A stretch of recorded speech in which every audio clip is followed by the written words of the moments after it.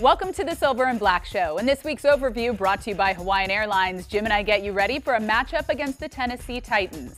I sit down with Pro Bowl quarterback Derek Carr, and head coach John Gruden joins Chris Townsend in the film room to break down the upcoming opponent. All that and more on the Silver and Black Show, starting right now.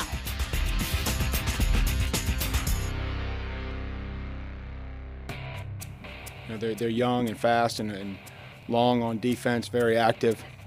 Very good front, safeties that are physical, corners that'll press and play aggressive. They offensively, a very good back, and it's going to be an elite back in this league. They have tight ends. They're throwing 200 passes to their running backs and their tight ends. So that'll be a huge key. It's a tough defense. They play fast. They play strong. Want to penetrate up front. Big guys on the edges, long guys that play extremely hard, and they try to get after the passer. So definitely going to have to contend with them all day. This team is 4-1 in the Oakland Coliseum. They only give up 20 points a game. Their offense averages 360 yards a game at the Oakland Coliseum. They're +4 in their turnover margin. The defense has forced 8 turnovers in those 5 games, and the offense has only turned it over 4 times. So it's going to be a heck of a challenge. Week 14, the Raiders coming off of 2 tough losses, but they bring it back home to face the Tennessee Titans. Welcome to the Silver and Black Show. As always, I'm your host, Nicole Zaloumis, alongside our 2-time Super Bowl champion, Jim Plunkett. Jim, as the Raiders return home, they're facing a team that's doing well, but they've had a lot of success against the Titans in the past. They have. They're 3-0. Derek Carr is against the Titans, and hopefully that'll carry over. But a lot of different changes over the years, different players, different schemes. So it's like a brand new ball game. For Derek Carr, when you're coming off of a performance or 2 performances like he did in the cold weather, you come back home, you look at your stats, you feel comfortable against a team like this? I don't think that necessarily holds true. Tough performances over the last couple of weeks. You just got to, rethink your game, make sure you're not making the same mistakes you've made in the last couple of games, and everybody's got to play a little bit better. I think that, they still have a chance to make the playoffs, and that should really be in their thinking come Sunday. Jim, let's look at the other signal caller in Ryan Tannehill, because the Titans made a switch, and it was a good switch for them. They're 5-1 in the last 6 games. What are you seeing out of him? Well, I think he's playing very well. He's got experience behind him. 5-1, as you mentioned, 24 TDs, tied for second most in the last 6 games. Highest yards per play at 8.5. His completion percentage is 72%, which is tremendous in this league. Most rushing touchdowns. They're moving the ball offensively, doing a lot of good things and making things happen. And sometimes when you make a change like that, the guy's fresh, he comes in, and you don't have a book on him this year. So he's out there performing well. Well, we've talked about it on the show before. It always helps when you have a solid running back. Derrick Henry is coming off of a monster game and just continues to play at a high clip. How do you contain him? Well, you find a way to do it. Maybe you bring blitzes to try and stop him. But, yeah, as you mentioned, three giant games, 188 yards, 159 yards, and 149 yards. So, he's really on a roll. The offensive line is doing a great job, which sets up the play-action pass for Tannehill, and I think that's part of his success right now, the play action, faking to Derrick Henry and getting the ball to his receivers. And they've got a lot of big plays down the field as well. And that running game, helps that. How do you flush the last 2 weeks as you enter this game against the Titans, knowing, we talked about Derek Carr's success against this squad, but the offense as a whole, how do they get it back together? Well, that was last week's game. You have to forget about it and concentrate on the upcoming game. It's not always easy to do, but, some of that's the coach's responsibility. The players have to take it on their shoulders, focus on this game. They have a tremendous chance to still make the playoffs. They're going to only play one team with a winning record, and that's this one, going into the last 4 games.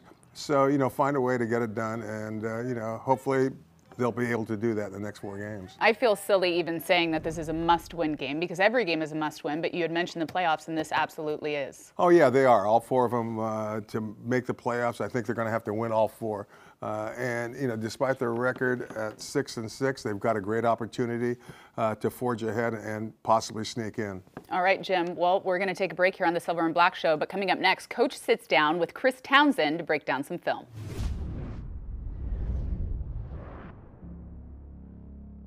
All right, Coach, you're 6-6. We got 4 more games, 2 at home, 2 on the road, and you're still in this thing. Yeah, we got to play a lot better, obviously. We're excited about being home again. Hopefully the weather's a little bit better, but make no excuses. We have not played good football in the last 2 weeks, and we got to play a lot better to get this win. Yeah, you talk about rebounding from 2 tough losses, one in New York and one in Kansas City. Yeah, it's tough. We had 4 straight games that went right down to the last play of the game, and then we had 2 tough road outings in tough weather that we're not a lot of experience playing in.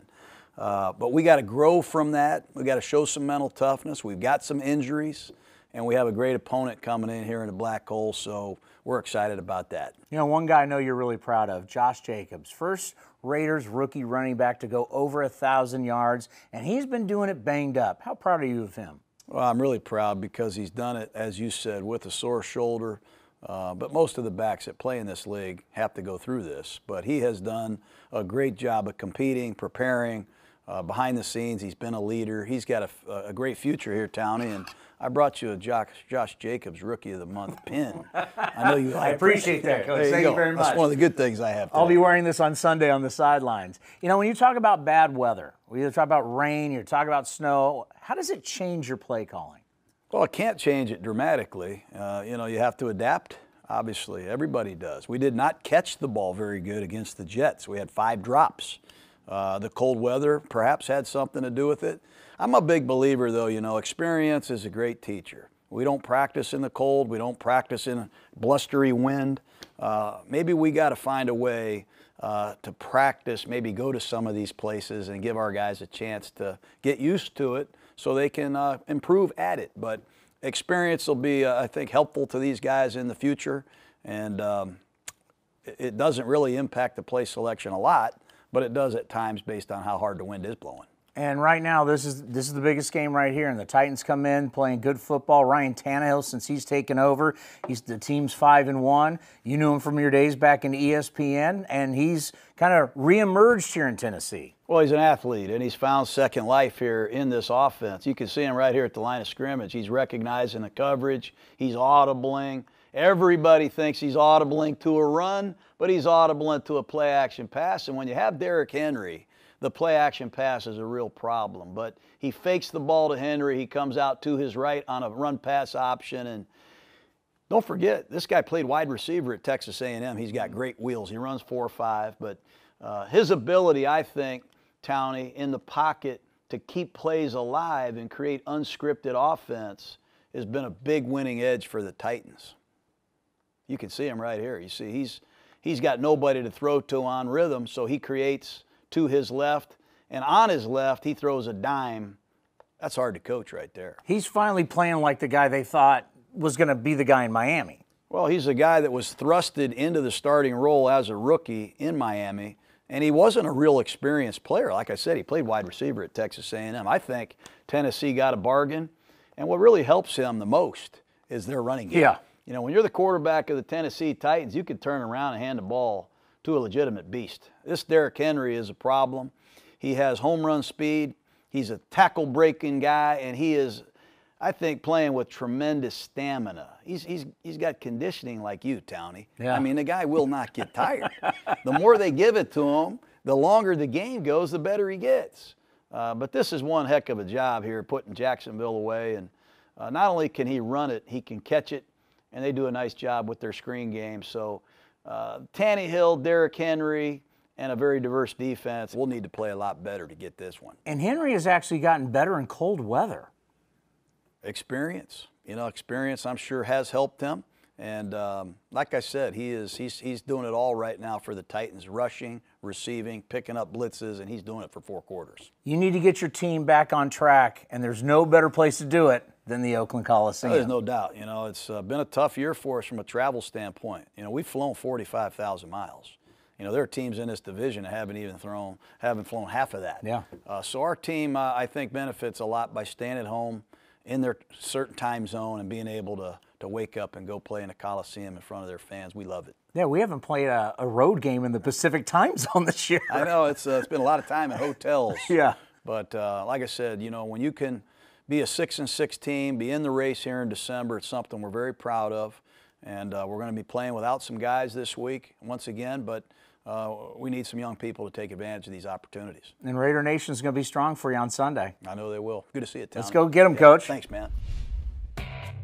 You know, especially 2 weeks in a row getting beat the way we got beat. It's like, come on, you know, we're better than that, right? And it's just so frustrating. It's annoying, really.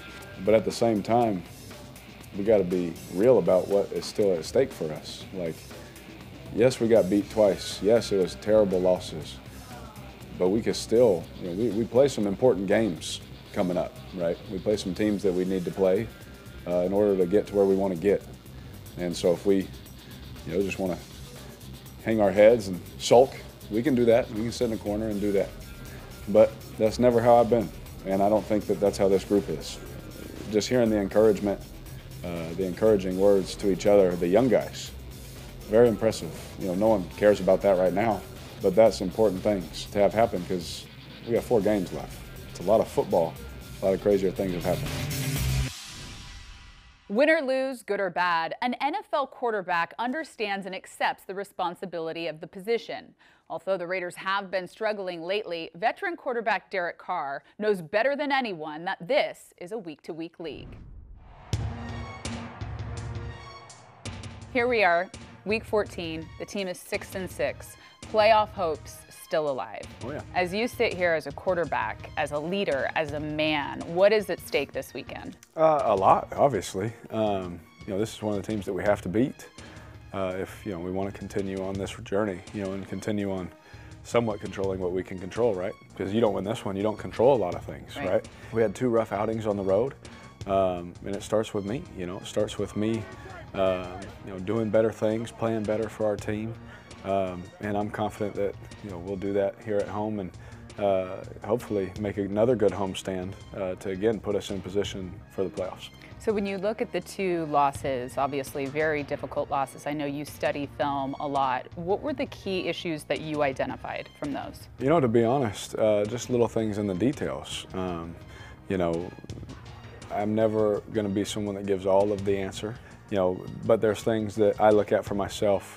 You know, turning the ball over can't happen, you know, and I've always been someone to take care of the football. You know, that's been one of my favorite things to do since I've been a Raider and in college was take care of the football, then you have a chance to win, you know. And in these last 2 games, the turnovers have really hurt us, and for whatever reason, it doesn't matter, it just can't happen, you know. So just taking a look at those and seeing, oh man, I could have done this or I could have done that. Sometimes, you know, people make good plays and you're like, dang, you know, like, they got me, you know, that sucks. Yeah. And it's hard to say that as a competitor, but it happens. But I also know that we've had a lot more good plays this year than bad ones, and we're still good at this thing. We just got to get back on track and do it. Well, after week 12, and you had referenced this, Coach Gruden saying it's only going to get harder. Yeah. So what steps do you take personally to get through that fire? Oh, the hardest part, when you're going through something like that, and I've learned in my 6 years with how we just joked about before this, how one day you're the greatest, one day get rid of him. You know what I mean? We what have you done for me lately? This is the NFL nowadays, you know. And one thing that I've learned, which I'm so thankful, I'm blessed to be in the position I'm in, and how in my 6th year, where I can just continue to do my process.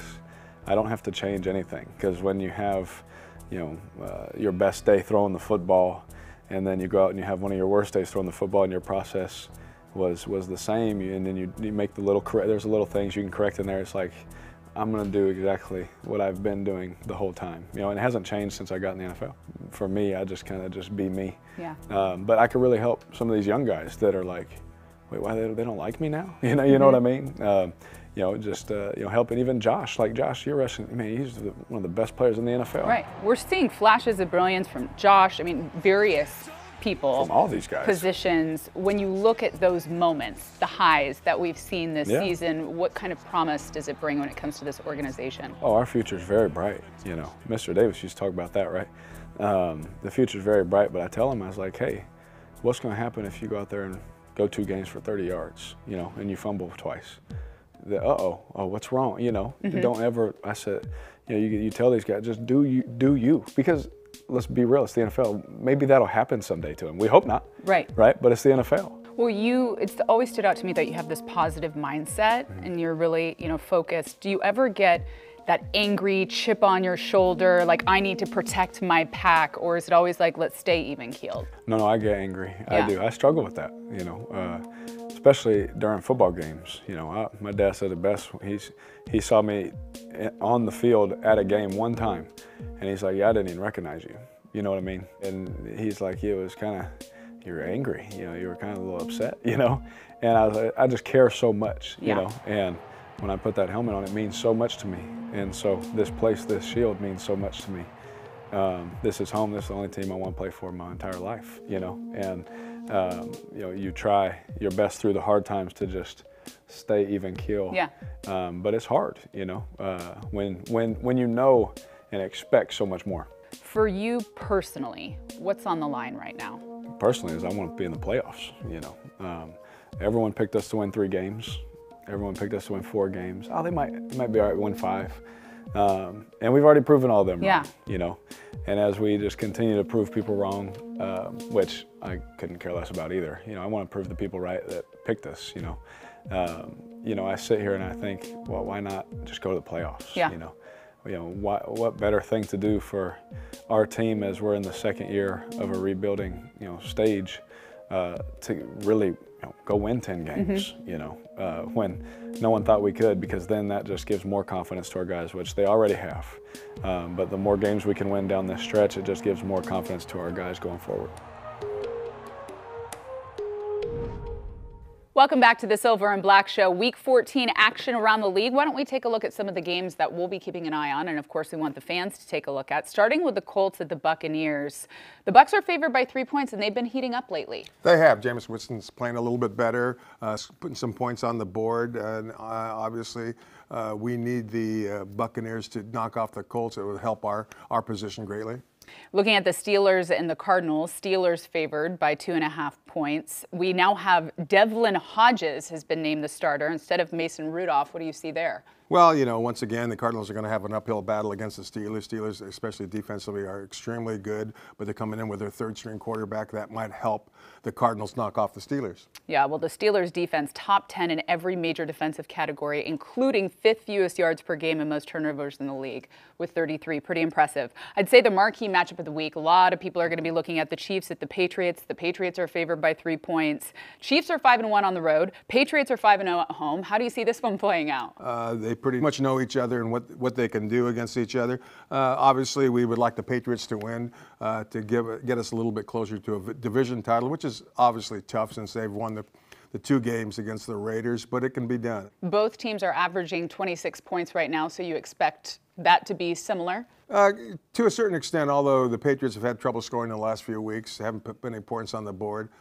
So maybe offensively they're struggling a little bit, but you know, they're always capable of coming up with a big game, and Kansas City tends to give up a lot of points. The Patriots have won 21 straight games at home. I mean, eventually it has to end, right? You would think, you know, and hopefully it'll be this weekend.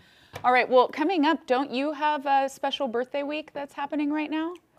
Nothing special about it. I just have another birthday coming up. Another birthday. On the 5th, yes. Well, Jim, we want to, on behalf of all of Raider Nation, Silver and Black Productions, wish you a very happy birthday. Well, thank you very much. Do we want to sing happy No, you don't. No? All right, Jim, so make a wish. I have. You have? Do you want to blow out the candles? Awesome. All right, thank you all. Well, thank you, ladies, so much for coming on the show today so you could help us celebrate Jim Plunkett's birthday on behalf of Raider Nation. That's going to do it for this edition of the Silver and Black Show. Thanks for joining us, and go Raiders.